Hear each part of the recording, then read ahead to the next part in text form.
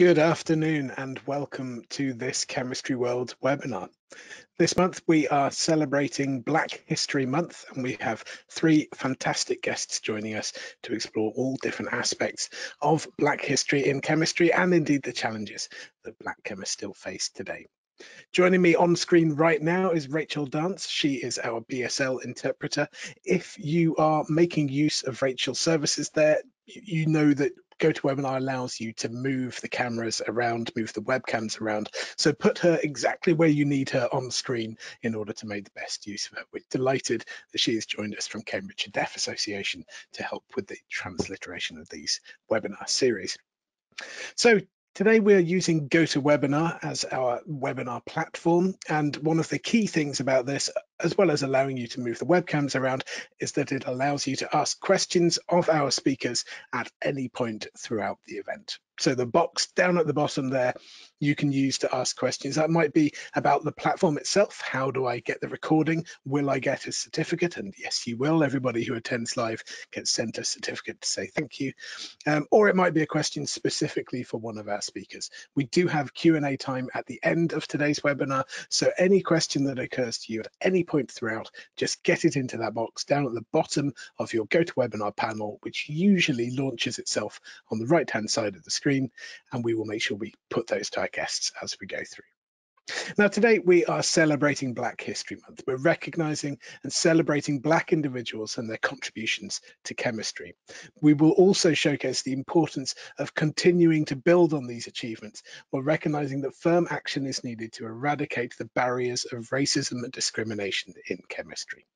So hopefully over the course of the next hour, you will join us in celebrating the Black community, particularly those in the chemical sciences. We'll explore the actions needed from individuals, organizations and institutions to increase Black representation and to break down barriers for Black people in the chemical sciences. And we will learn how ensuring a more inclusive community for Black chemists is in fact better for all of us. Three excellent guests today. First up, we will have Karen Salt, who's an expert on governance, race, institutional transformation and justice, followed by Robert Mokaya, who is Pro-Vice Chancellor for Global Engagement and Chemistry Professor at the University of Nottingham. And then third, but not least, we have Lara Lalemi, who is a chemistry PhD student at Bristol University, and she is a champion in decolonising science. So we'll go into what decolonising science is and how we can all play our role in that a little bit later on in the presentation. So first of all, I'm going to hand over to Karen Salt. There's no presentation and no camera for Karen, so sit back and enjoy what Karen has to say. She has over 26 years of experience working in and with communities, organizations, charities, and governmental bodies, including running non-profits and engaging in community development work. She's an expert on sovereignty, power, collective activism, and systems of governance. She's led and collaborated on a number of research projects, many of which explore participatory democracy, trust, and collective governance. She's a former member of the Arts and Humanities Research Council Advisory Board. She's a long-time reviewer and assessor of research projects and a collaborator with institutions, community groups, governmental bodies, and civic sector agencies. She continues to contribute today to UK and international conversations about research policy, transformational social justice, and institutional change. And we are delighted to have her. It's really quite an honor to have her with us today. So Karen, thank you for joining us. And I think I should really just step back and let you take the limelight. Oh, thank you so much, and thank you to everyone who's found time in their day with so much going on. I think globally around the world, and individuals, your individual personal lives, to join me and this excellent group of panelists today for what I often refer to as not necessarily Black History Month, but really the everyday practices of celebrating and recognizing the contributions of Black people. And that's not to say that we're not interested in all people, or to say that we're not interested in the complexities with which those who are part of the African diaspora give us, different languages, different religions, different backgrounds, different ethnicities. It's just a wealth of beauty and vibrancy and joy and creativity.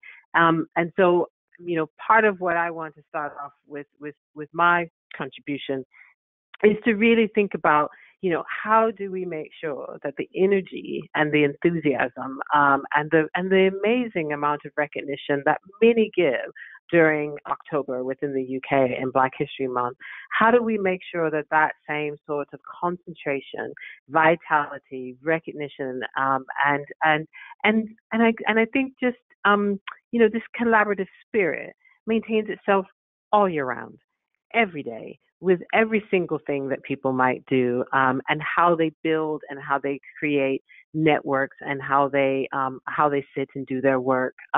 Because there's something, there are some who lament that Black History Month becomes a singular moment on a calendar where organizations and institutions and individuals start to recognize and kind of think about the contributions of individuals who identify as Black. And to be fair, there is probably a bit of validity to that criticism in the sense of just the amount of interest and the amount of things that happen. But if you also look at this as, here is this month where people can rededicate themselves, where a whole set of people who might just spend all of their time just in the trenches getting the work done, and they can actually just lift their head up and look around and go, look at the amazing contributions from so many people, and they can remind themselves once again that they're not doing this alone, and that they're not by themselves as the only Black scientist or the only Black researcher or the only person who identifies as Black who is just driven and dedicated to discovery, to the magic of actually of creating and making and doing and being in the world. So that's my challenge to all of you who are listening: is to take from the conversations and the messaging from today into your everyday, so that you actually use this as a moment to reaffirm that commitment to what the energy and the enthusiasm of Black History Month can give all the time, and not necessarily just what can transpire in the month of October. But for me, one of the things about Black History Month that is really quite powerful, and so here's a bit of full disclosure. There was a gracious and fantastic introduction to me and a bit of what I'm doing, which is really welcomed, and I thank you for that. But I'm not a chemist. I am a person, though, who has loved chemistry, and who thinks in a lot of the ways that those who are involved in various forms of work within chemistry actually do. So I'm a patterns person. I loved all of my work in chemistry. I loved taking physics. I loved working in various complex systems. And so for me, the complexity of the system was really often what galvanized me, whether or not it's thinking about chemical reactions or thinking about things like optics, or string theory. And I take that same interest and that same desire and enthusiasm of thinking about systems and patterns, and those sets of complexity. I've often said it. I feel like it's my bit of my superpower in terms of being able to reflect on that. And I've taken that into a lot of the work that I do with communities or across institutions, or with various other kind of collectives.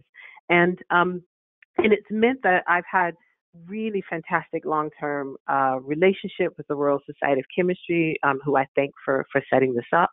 And it's also meant that I've been able to work really quite closely with a whole range of different sciences on a number of different types of projects of discovery, sometimes that are based around kind of lab-based work, and others that are more outward-facing in the community and maybe more applied in their mechanisms. So I've been a very fortunate researcher to work in really interdisciplinary teams, to lead them, to be well-funded, and to really think really quite critically about knowledge and discovery and sharing those discoveries with a whole range of other people, because I really strongly believe that everybody is a knowledge bearer in important ways.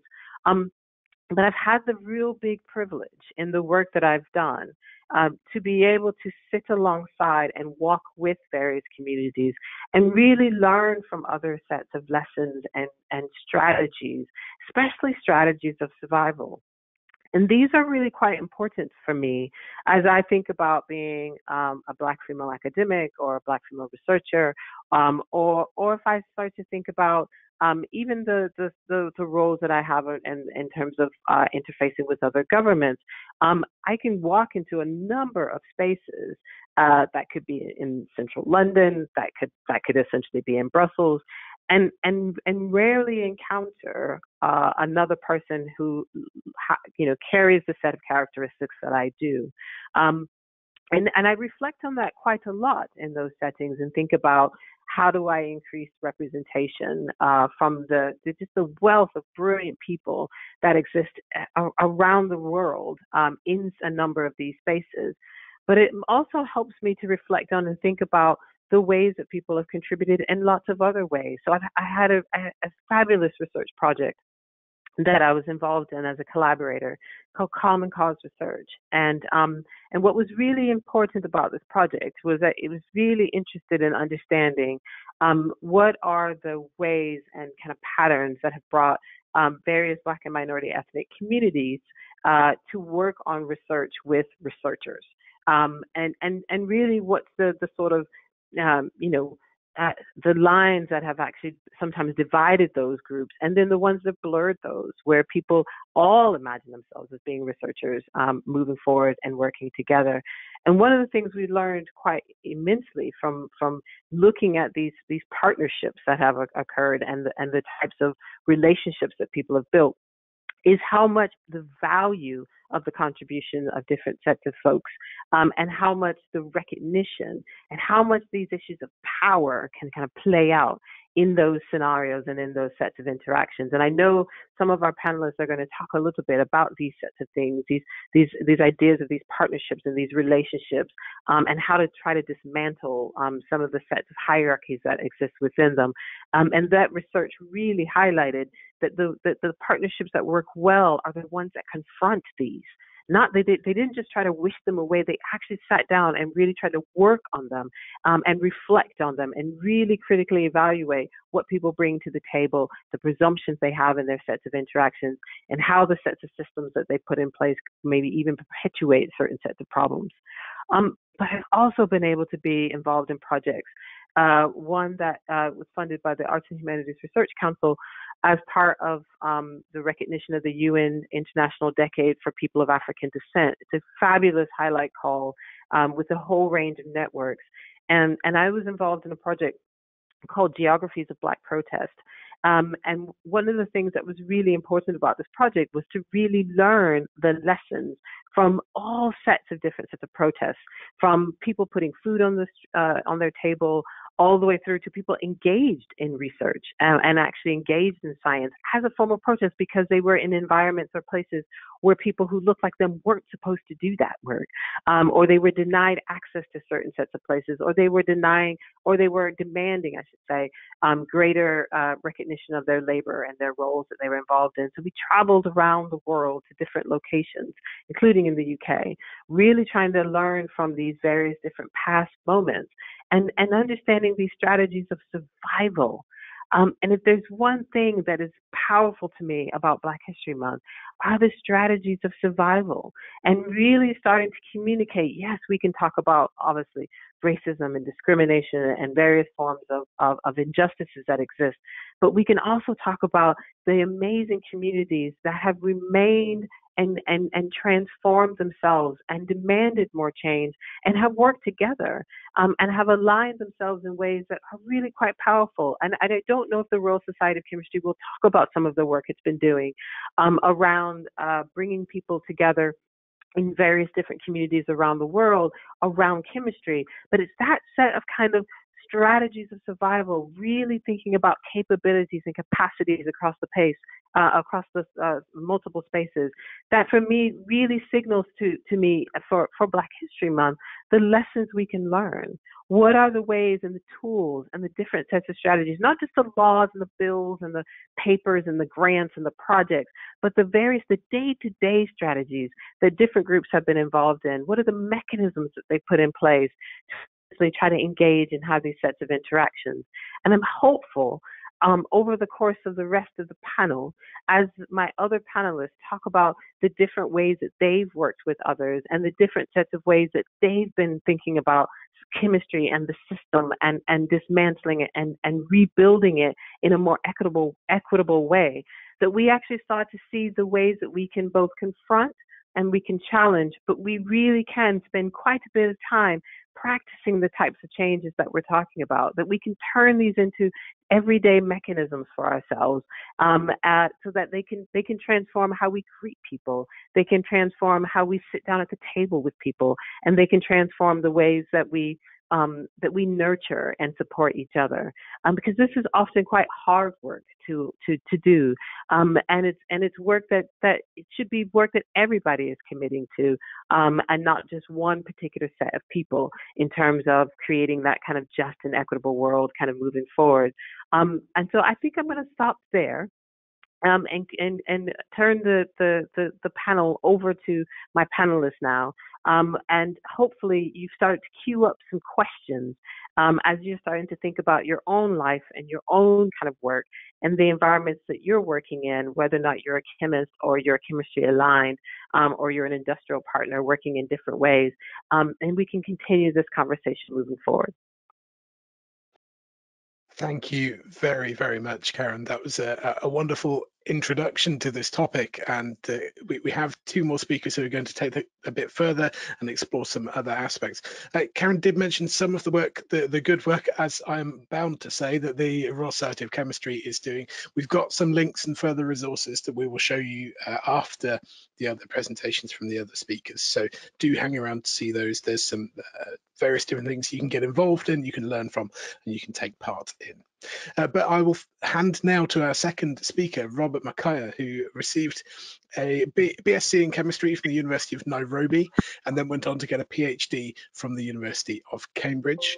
He then did a research fellowship at Trinity College, was awarded an EPSRC Advanced Fellowship, then been appointed to a lectureship in materials chemistry at the University of Nottingham, was now Professor of Materials Chemistry and Pro-Vice Chancellor of Global Engagement. So clearly he has walked through the research pathway that so many other people work, but in many ways people like him hadn't trod that pathway before. So it's wonderful to have him with us.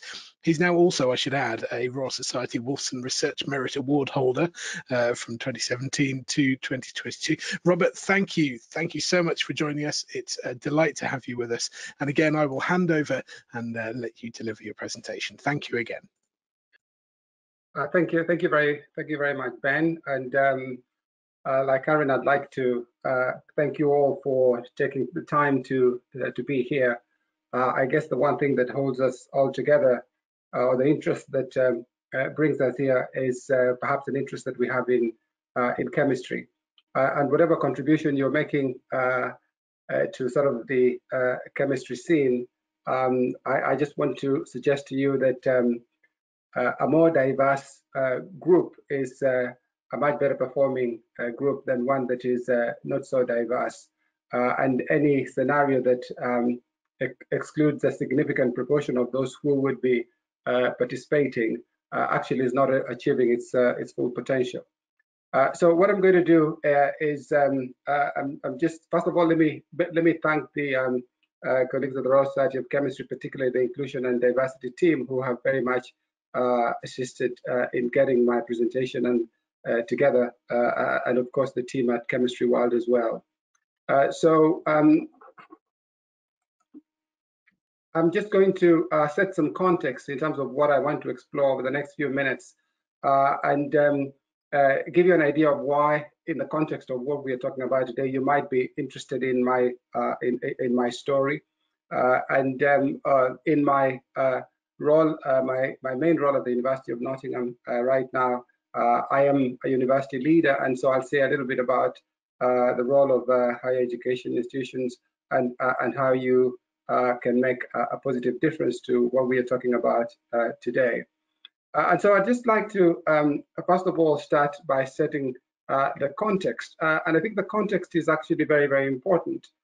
So what I'm presenting here is ethnicity data for chemistry students and the progression from undergraduate students to professors in UK universities. So this data has been taken from HESA data, where HESA is the Higher Education Statistics Agency, and it's a couple of years old. It's for the year 17-18. And you will be able to interrogate this data a little bit more, along with an article that was written in Chemistry World a few weeks ago.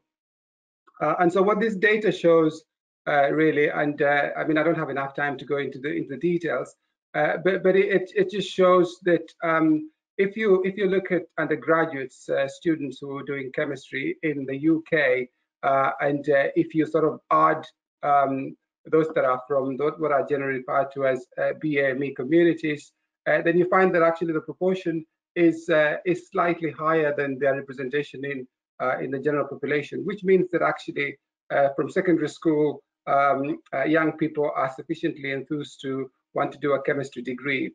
But then there is a huge drop from undergraduate students to PhD students.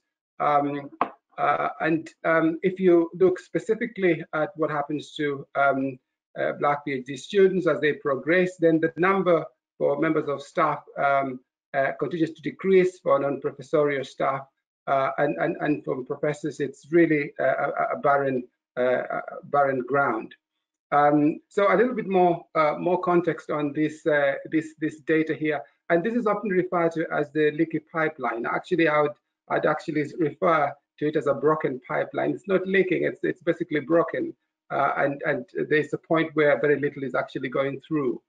And so here, this again, it's good to think about the intersectionality and some of the other issues that come into play. And this is the breakdown of UK undergraduate students according to their gender. So again, you can see here the male-female split. If you consider Black students in particular, there are more female Black students doing a chemistry degree than male students, which is somewhat flipped in some of the other groupings.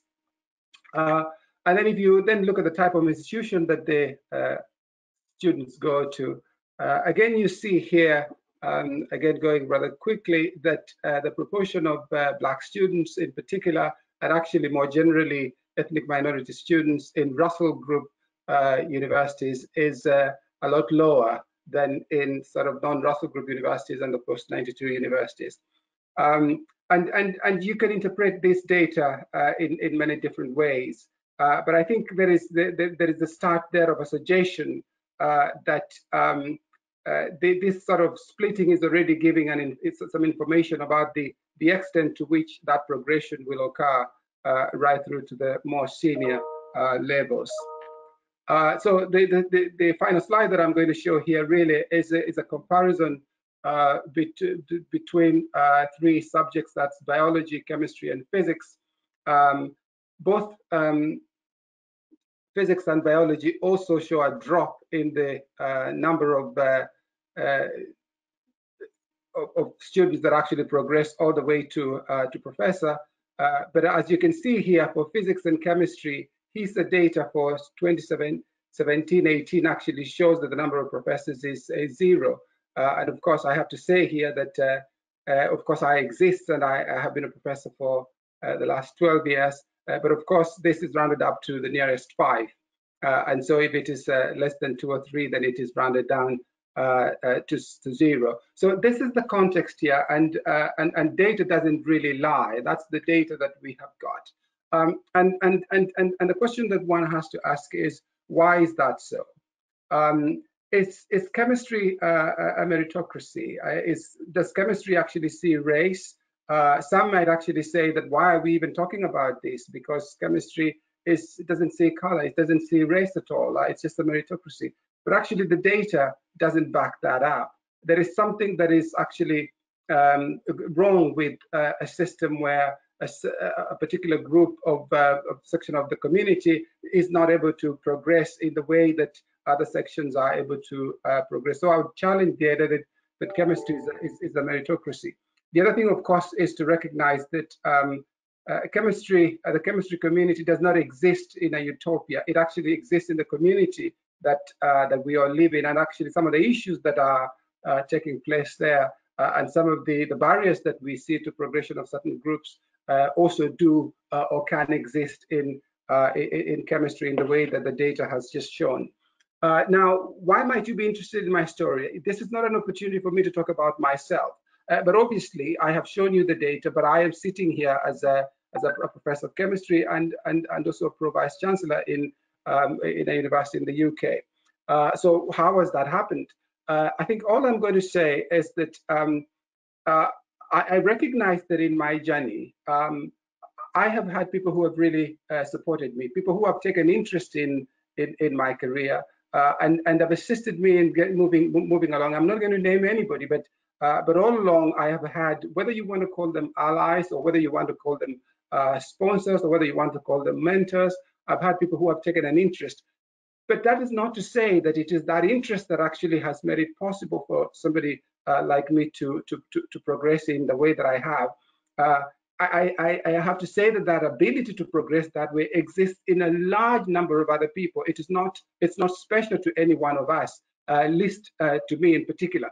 But actually having those allies and sponsors and mentors, all of them who have been white, I should say, because there was not a senior black person that I would look at as a role model.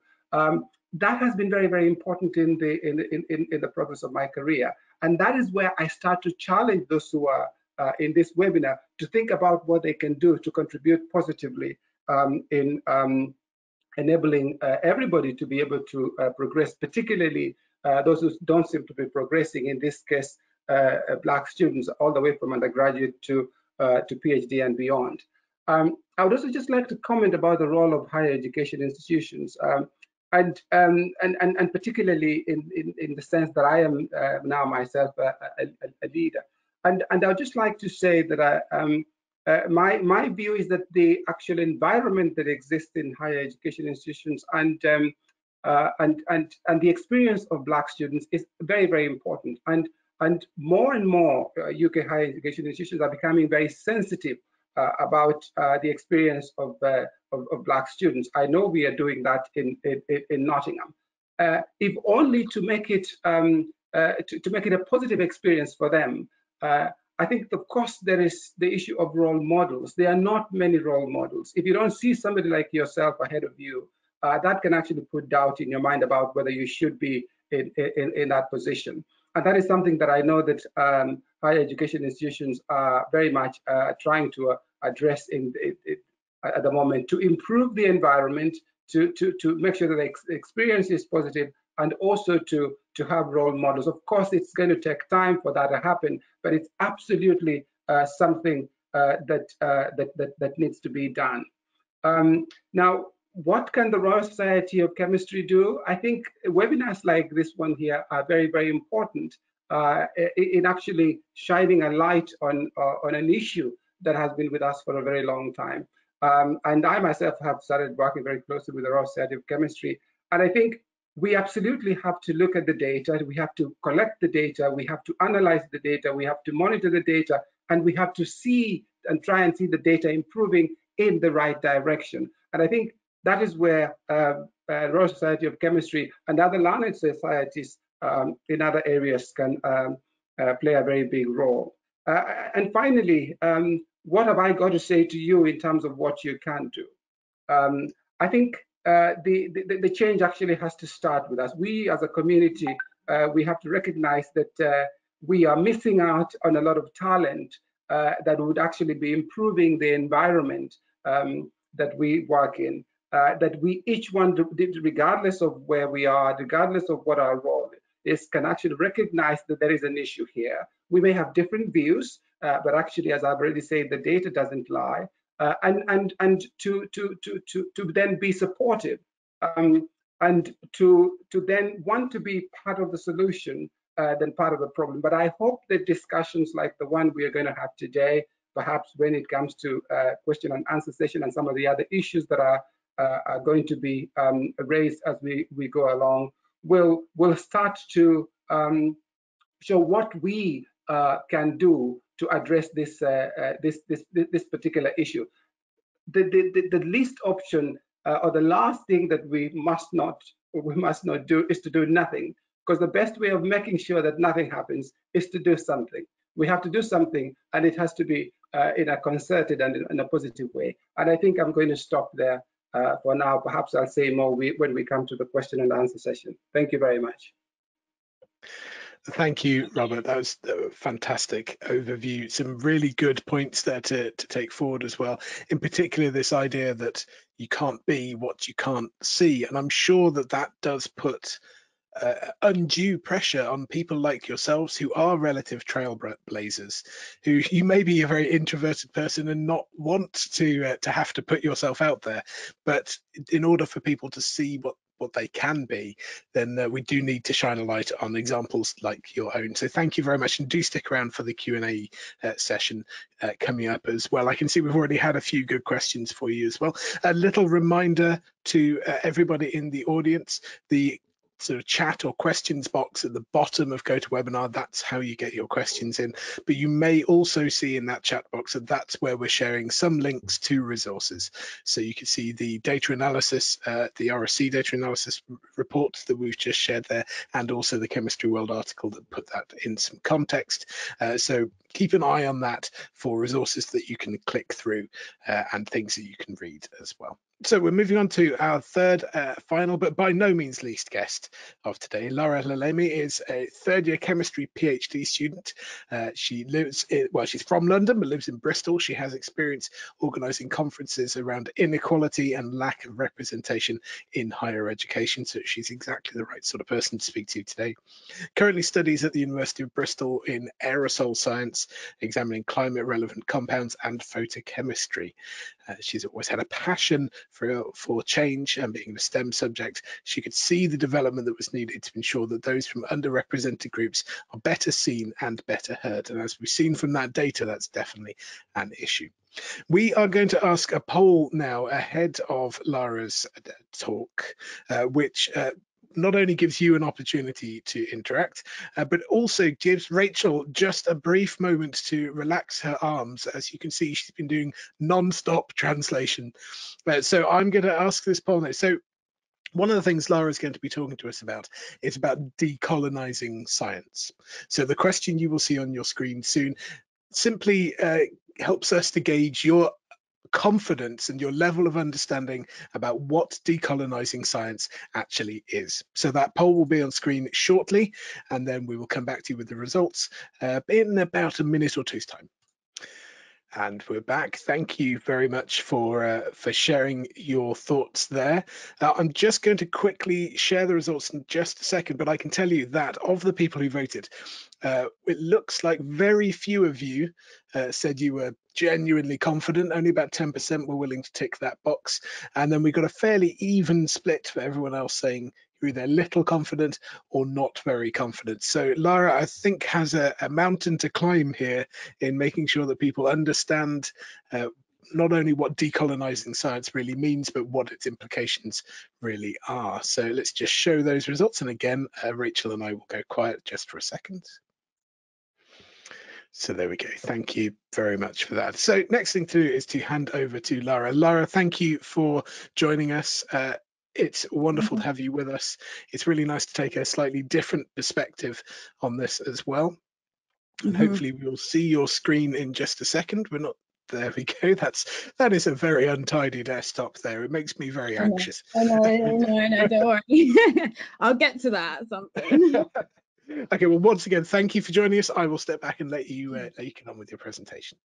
Thank you very much. Thank you to the RSC for inviting me for today. It's an honour to speak, especially in Black History Month, but hopefully not always pertaining to Black History Month.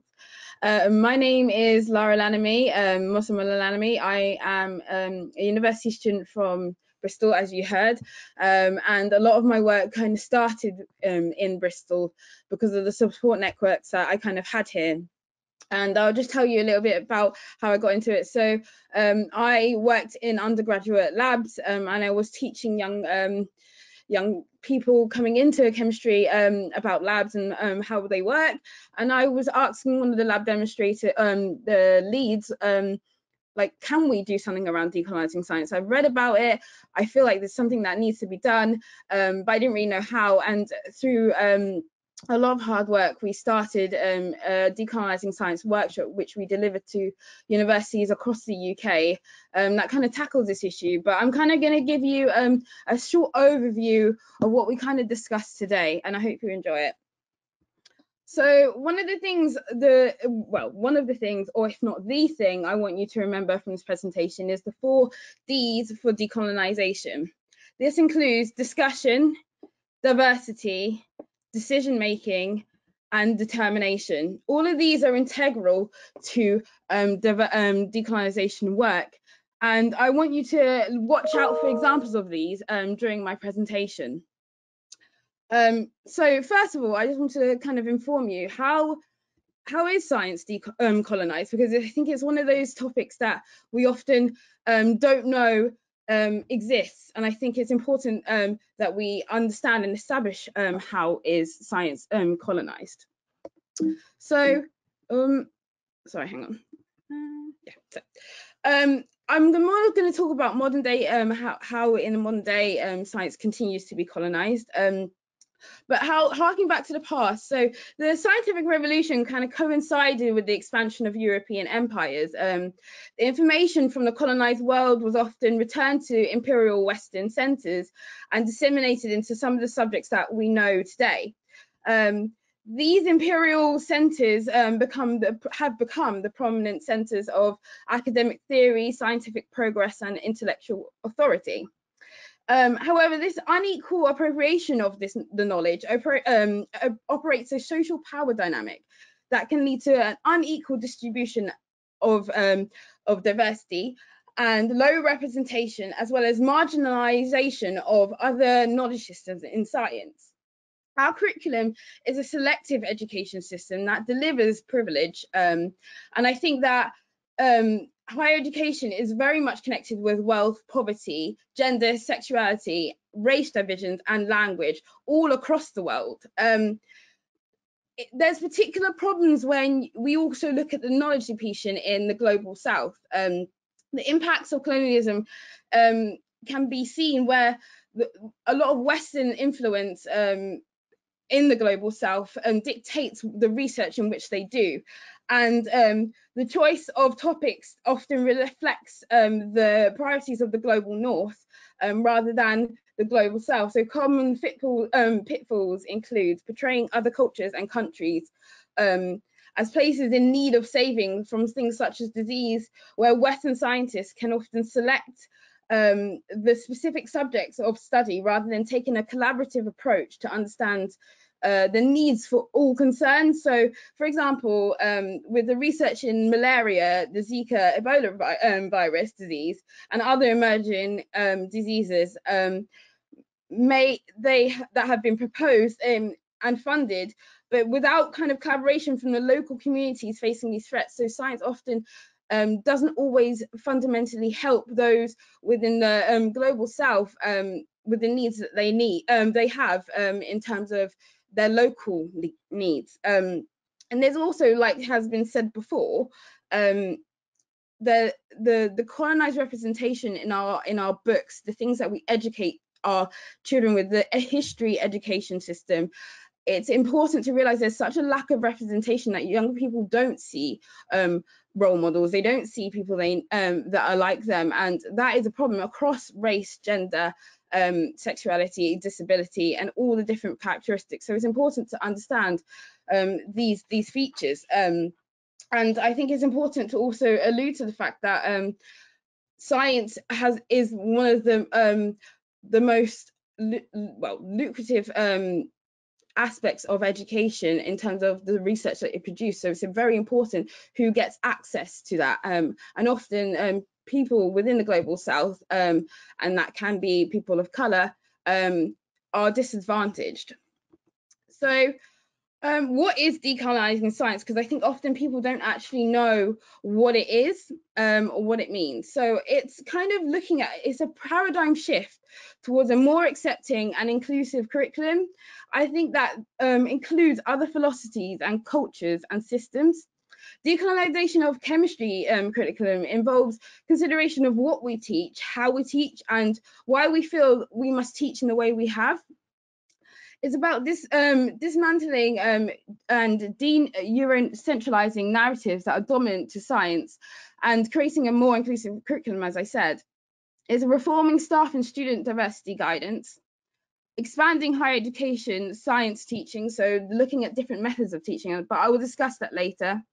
Increasing visibility and being a proactive ally, as in offering mentorship, networking opportunities, and mental health support. So why do we need to decolonize science? So, like I said, it's for the role models. We know how science has excluded people of color. Every time a chemist analyzes the splitting patterns observed in an NMR spectrum, they are unknowingly applying the work of two 11th century mathematicians, Omar Khayyam and Jia Ihsan.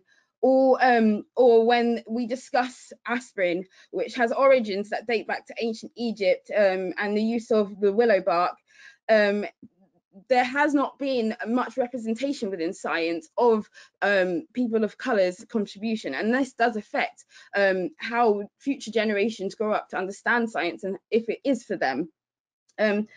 The active exclusion of people of color is evident, but it's worth noting is and what is often missed out of the conversation, even though I know this is Black History Month, but being Black doesn't mean you cannot also be obviously LGBT plus or disabled. There's an intersectionality there. I'm an intersectional person, so I think it's often what's missed out of the decolonizing conversation is the fact that colonialism and science has really affected views on gender, biological sex, and disability.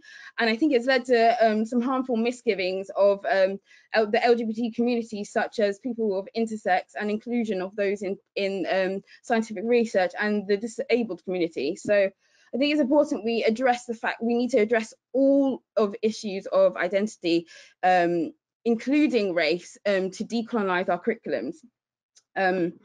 So it proposes a way in which we can expand our minds as a collective, as a scientific community. It allows us to look at other diverse points of view. It looks at other systems, philosophies, and that can only help to expand our knowledge of the world and understanding, which can only be really a good thing. And so yeah, I think what I want to discuss now with you is kind of where we can begin, because suggestions have ranged from like nurturing a more inclusive and representative workspace, but just because you have a greater diversity of people doesn't mean you have a greater diversity of thought or you have inclusion of those people. So it's creating environments where you do have that. And or from course changes, so the idea that we can introduce science in thematically, so introducing different things in different themes, such as instruments and the use of calculations, to bring together different scientific traditions from different backgrounds. That is a suggestion, but I understand that despite this and despite the wealth of knowledge out there, and knowing how to begin decolonizing science and the decolonizing science environment is quite difficult, and it can be a daunting process.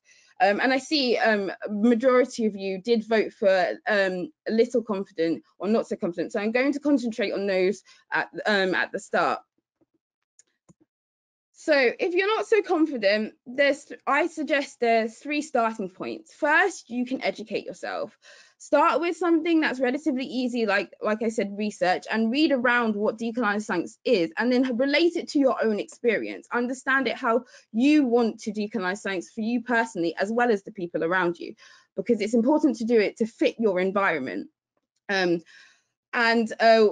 I recommend these recommendations. I recommend these people and these texts because it's really important that you note who is the major pioneers within this decolonising science movement. I think also start a conversation. It's really healthy and really important, and a way of expanding us to talk about science, but also to talk about things that are pertaining to science but aren't our core science research. So start a conversation with your colleagues, students, staff members, and also there's the chance to do surveys. So I'll just talk about one particular survey that was done at Kingston University. This challenge, they have above 80% BME percentage, and the split was as seen here. This is no means conclusive work, but it's just to show that how you can start surveying your student population. So what kind of the results showed was that a lot of students weren't to when they wanted to how they proposed staff should decolonising science. A lot of them said reflect on what is excluded and review teachers and teachings. And if you are to look at how who is looking for decolonising science, I think it shows that more Black students are, even though they are in a higher percentage, but yeah, more Black students are looking at the decolonising science because maybe they think it's more towards them. But I want to say here now that decolonising science, again, is for everyone. It's not pertaining to only people of colour, and it doesn't only serve people of colour. So if you're a little bit confident, now's the time to start using your voice. Because it's important. You have, if you are in a position of privilege, a lot more doors open and platforms that you can use. So join a conversation. There's lots of decolonisation conversations going on. Eventbrite is an international platform that you can look for decolonisation talks and join and ask questions, and that way learn more, and also share this information, share all the information you learn with your colleagues around you. And then the second one, if you're a little bit more confident, is to host a workshop. So I won't labour this point too much here, but what we, this is where I'm just going to describe the decolonising science workshop. So what we do, we introduce attendees like I have today to what decolonisation of science is.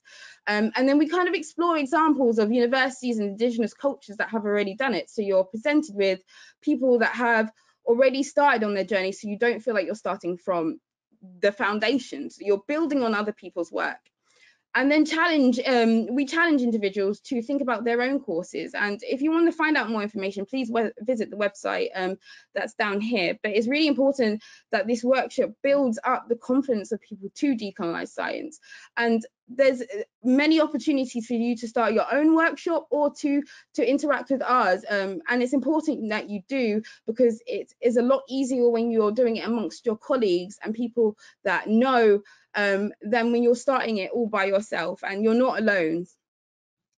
So just to shout all of that, if you are confident in your decolonising science work, which I know 10% of you were, some suggestions that I have is providing opportunities to people of colour or underrepresented groups, as well as low socioeconomic individuals, to go to conferences where they can talk about science and not their identities. It's important to create spaces where we can connect on other things other than our identities. And in a progressive scientific space, this really allows people who don't commonly feel confident to be themselves in a group to be themselves. So I think this was an excellent way. I attended. It was an excellent way of drawing together people who have similar, not the same characteristics, and allowing us to feel confident and comfortable within ourselves, and to also talk about our amazing environmental science. So this is Polar Horizons, and there's a link in that for that in my website, so you can see that later. Also, you can run networking opportunities. So these opportunities, we ran a Being Me in STEM event in 2019.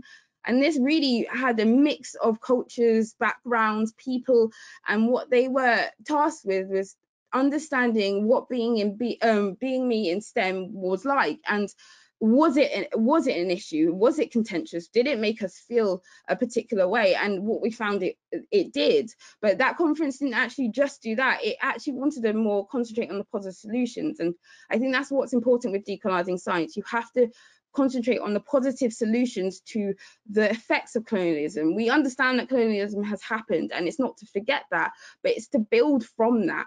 It's to understand that we are a community across the world, and we can connect with each other. Also curriculum reform. So I'm just going to quickly move on to this. So at the Kingston University also trialed using active learning techniques. So what they did was Neil Williams, he put together an inorganic course with his students, and they worked cohesively to design part of this course for themselves, like reflects themselves in it. And it's not to say that the attainment gap that was seen improving, so it was 14.3% to 10% to plus 10%. It's not to say that is the change in this course is the reason. However, it is saying that there was the part of the many changes that were implemented. This could be part of the reason that students felt like they did do well, because they felt they had autonomy over their subjects. They felt that they were included in their curriculum, which is a powerful thing and should be done more. And this is one of, I think, the last thing about being confident, I think, is also being a mentor. And being a mentor is an interesting role, because you get to impart your knowledge. They can be international.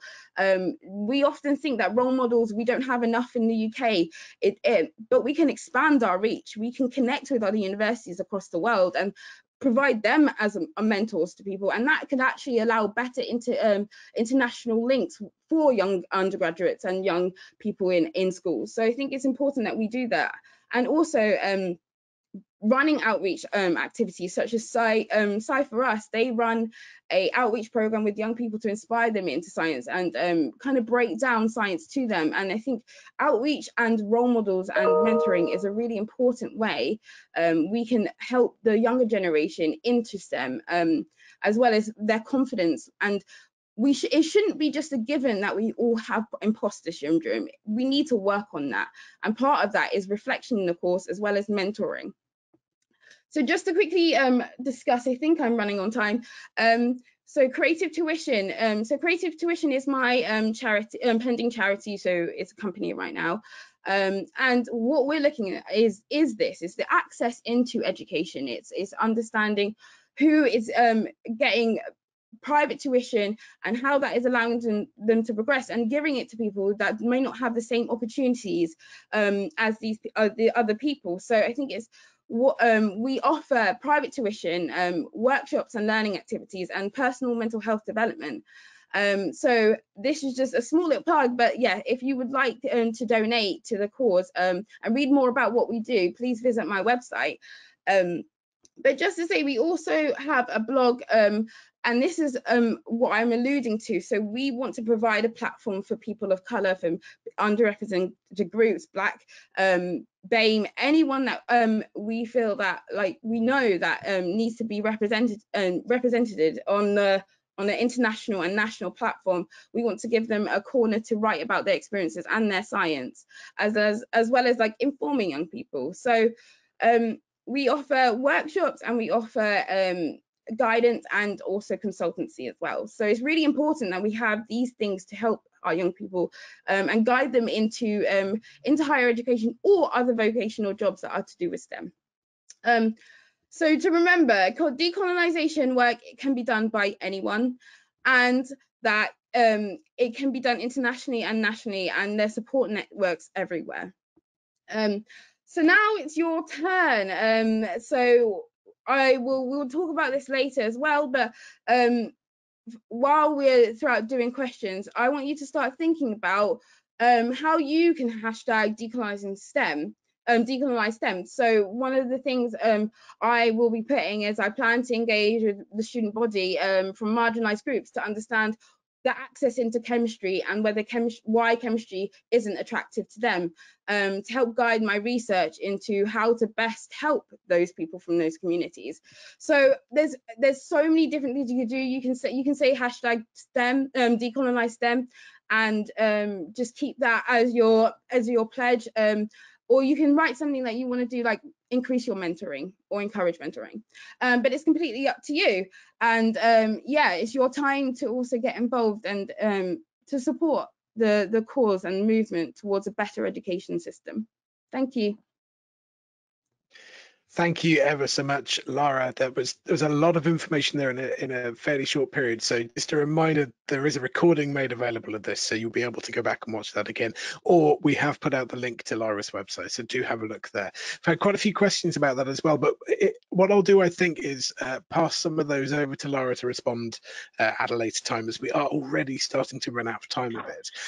So one thing, let's see if we can bring everybody back on. So let's just see if we can get Robert's webcam up again as well, and hopefully we'll get Karen's audio working. One thing that came up a lot in the registration form and a couple of times throughout this, I think there are a lot of people who want to be allies, they want to be supporting, but at the same time they feel very uncomfortable with putting the work onto BME people by saying, what do I need to do? So I'm going to take that step for them, and I know I'm putting the work on you here, but what can I do as an ally, or what can teachers do as allies and supporters to try and make the life of Black people in chemistry better, to try and break down those barriers, open those doors? Well, I'm happy to go fast. Thank you, Robert. Yes. So I think I can understand that people may be uncomfortable, or maybe simply because they don't know what to do. Yeah. But for those who are in a position to be able to enthuse others and encourage others, it's really to first of all, it's the expectations, particularly for younger people, expectations in terms of what they can achieve. I think you need to be able to show or to make them feel that there is no limit to what they can achieve.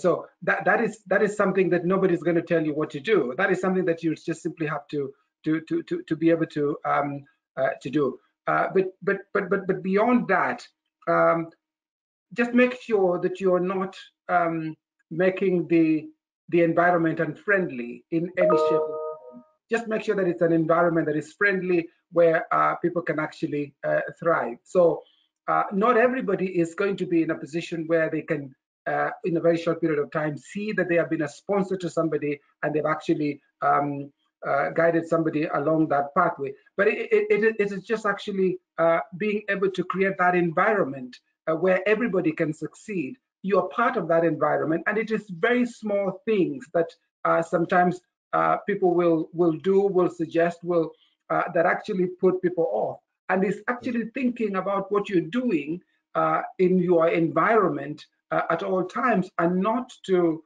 do anything that you think is acceptable. If you think it is likely to be unacceptable, don't do it.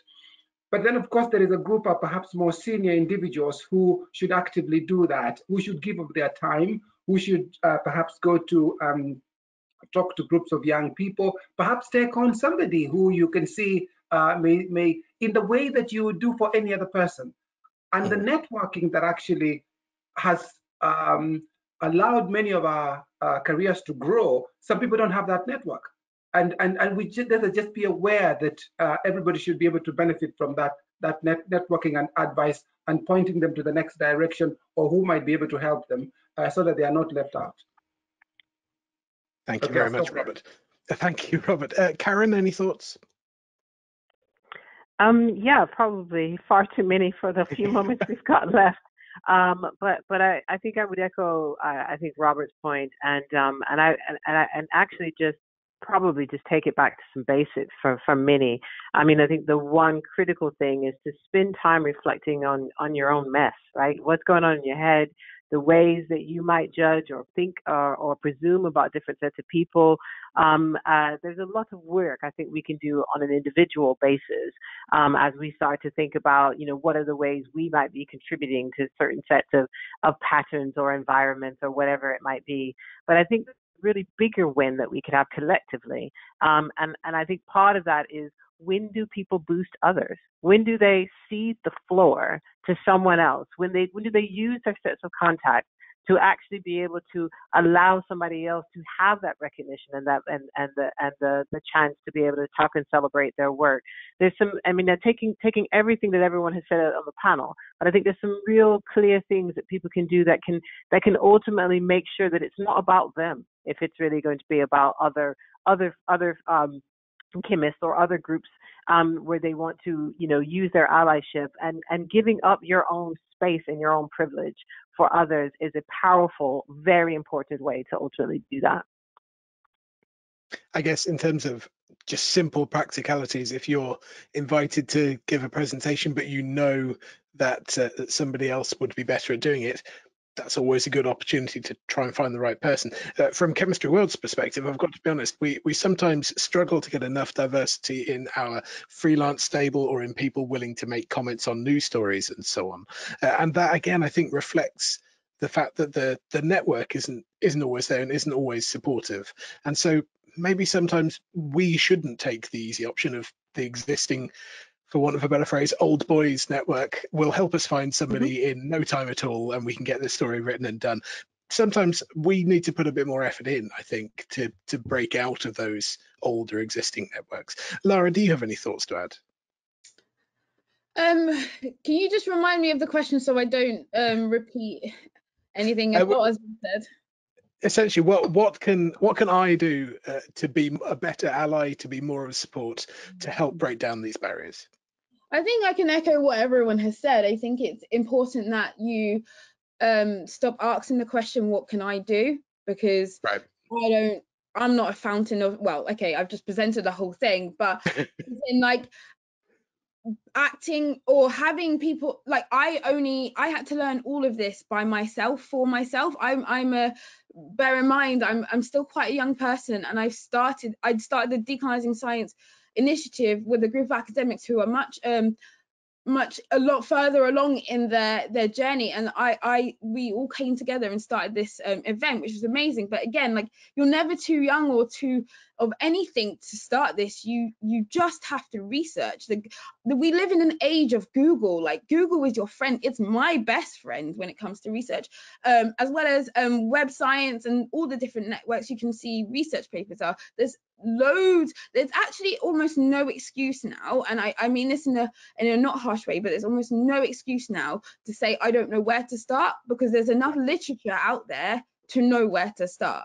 I think what most people are saying when they say, oh, what can we do, is saying, you tell me the way to fix the problem that people who maybe of my industry has created. We don't know how to fix that problem because we didn't create it.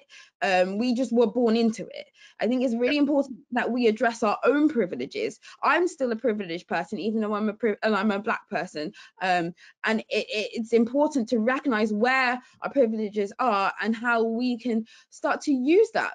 All the things I'm doing, the reason why I'm telling everyone is because I want to have a platform and use a platform to help young people. I want to guide them up. It's about not looking up, it's guiding people who are of not a lower position, but is not as further along in their career, and guiding them with you, and creating that pipeline. We need to fix the pipeline by allowing us to all connect together in our journeys, and that's why we do these things. I think Karen and Robert and I think we do these things to keep everyone informed, but also to inform people that you have autonomy over how you want your environment to look. You have to demand different and better for it to get better.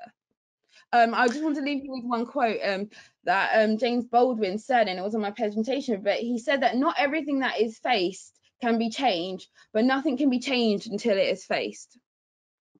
That's a lovely quote. Thank you very much for that. Yeah, I think I tried to get across earlier. I think some people are uncomfortable with putting the work onto you, and clearly they should be. If there was a problem that I needed to solve here in my house, then I would start by looking at Google. I would not immediately phone a builder to try and resolve that. I wouldn't say, well, this, tell me how to resolve it and I'll sort it. I'd do that legwork myself, and clearly I have no excuse for not doing that legwork when it comes to making a more welcoming environment for all of my colleagues, regardless of their ethnicity. So thank you for the reminder. And yeah, I think sometimes people like me should feel uncomfortable in these conversations because I'm not necessarily doing the legwork that I should be. So it's nice to have people like you happy to put me over the coals on this when I ask a question that I should have thought about more in advance. So thank you. No, but also that's why you've also brought me to this presentation, because I've given you resources. Like all the things I've suggested today they're all a resource for you to use. So they're a springboard, and I'll make this accessible to everyone on this conference call. It's a springboard for all of you to do your own work. So it's not like we're leaving you in the dark and there's nowhere to go. We're providing you with the information and the resources. You're not starting from zero, and we don't expect you to do everything, but it's just the autonomy to feel like you do it yourself. But also, if you don't have access to resources, there are libraries, maybe not in COVID, but there are places and people you can talk to. It's just about talking and discussion and then action. Yeah, excellent. Well, we have technically overrun, so we probably should bring things to a close. I've got a few resources to share before we go, but I'm sorry we haven't had a great deal of time for questions. As I said, I'll pass these questions on to our speakers, who hopefully will be able to get back to you. Lara, there's some people who are clearly very interested in the decolonising science concept, so we'll certainly pass their details on to you as well. But thank you very much. But I must say, it's been fantastic work. Somebody did ask us, I'm sorry, I know we're running late. Somebody did say, are we just doing this event because it is Black History Month? Now, clearly, Black History Month is a good opportunity for people like Chemistry World to put on an event like this. It's a great hook for us to peg this event onto, and we have been doing a series about building a better chemistry culture anyway that this tangentially relates to. But it is a good point, and Black History Month, as Karen said earlier, that this isn't just about one month in which we think about the diversity of our colleagues and the people that we work with, but these hopefully will feed into some learnings that we can use for the rest of the year and the rest of our lives as well. So good question, thank you, and thank you for challenging us on that. So that, I think, is really all we have time for. Let's first of all, just a little reminder that we asked you to think about making a pledge with the hashtag decolonize science. Do seriously think about doing that, and if you are unwilling to do so, then that in itself may be a little challenge, a little question for yourself to deal with. The resources that we did previously have on the screen, we will also send out in the follow-up email for this, so there's plenty of extra information there about things that you can get involved with and things that you can research. If you'd like to join us next month for the next webinar in this sort of vein, in fact, this is the next Building a Better Chemistry Culture webinar, we're looking at LGBT plus inclusivity. So we've already talked a little bit about intersectionality. Well, this is looking specifically at LGBT individuals. We're looking at how to eradicate discrimination and exclusionary behaviour. Lots of parallels with what we were talking about there about making a welcoming, inclusionary environment. We'll look at inequalities experienced within the LGBT plus umbrella. We'll look at building welcoming environments, and we'll have a new toolkit of LGBT inclusivity resources for the chemistry community. Lots of links going out to you there. Do grab those before the end of the webinar as well. And I'd like you to keep an eye out of the 2020 RSC Inclusion and Diversity Forum, which will take place virtually in December. It does have a focus on race, so it will cover some similar topics, but hopefully we'll develop some of those into a larger conversation. Being a diversity forum event, there will be announcements about that soon. So thank you very much to everyone for organising all of that. And finally, thank you, a huge thank you to our guests, to Karen Salt, to Robert Mokaya, and to Lara Lalemi. Thank you so much. It's been interesting, it's been engaging, it's been challenging. It's sadly nowhere near enough time, but hopefully we'll be able to have you back for another similar event and start making some more discussions in terms of how we can make the chemistry world that little bit more welcoming for everybody, and we all benefit from a more diverse set of colleagues and friends.